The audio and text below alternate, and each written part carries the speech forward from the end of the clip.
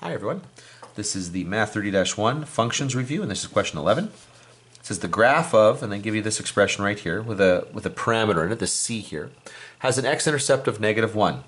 So what we're supposed to do, the rest of the question says, determine the value of c and then the remaining x-intercepts. Well, if it has an x-intercept of -1, we know that the point -1, 0 must be on that graph there, the graph of that function, that cubic. So I should be able to plug that in. So I know that the y-coordinate goes to 0 when x is -1.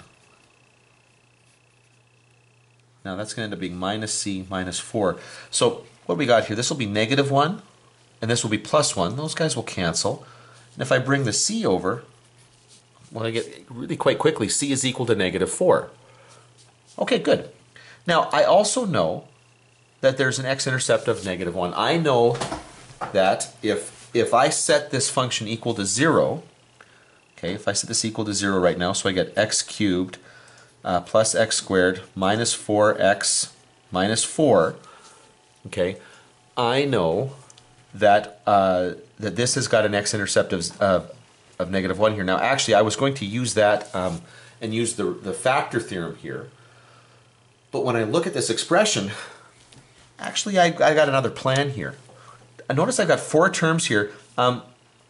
Although I could use the factor theorem, that would work just fine here.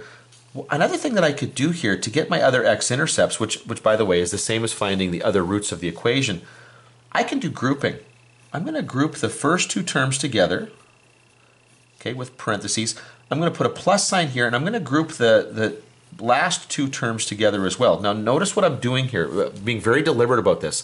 I'm moving the negative over with this term right here and putting a plus sign in between when I do grouping.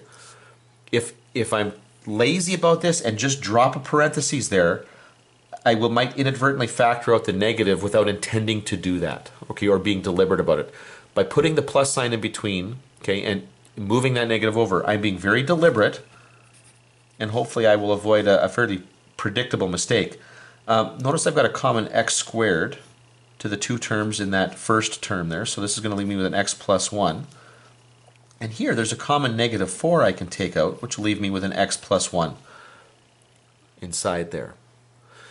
Between the 2 terms, I have got a common factor of x plus 1, and that leaves me with x squared minus 4. And I'm very pleased that I've got that. However, I'm not quite done yet. I should notice right away that that's a difference of squares. Okay, however, notice that that x-intercept, when they told me that there was an x-intercept of -1, that factor popped out. Okay, I knew that there had to be a factor of x plus 1 in there, and that's ultimately what I was going to do initially, because I thought I was going to use the factor theorem.